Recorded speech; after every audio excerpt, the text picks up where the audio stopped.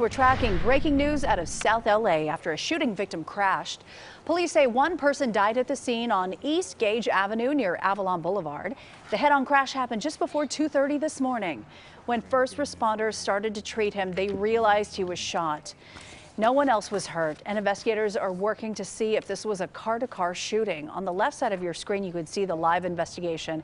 And then earlier before sunrise, we will keep you updated on this story throughout the day.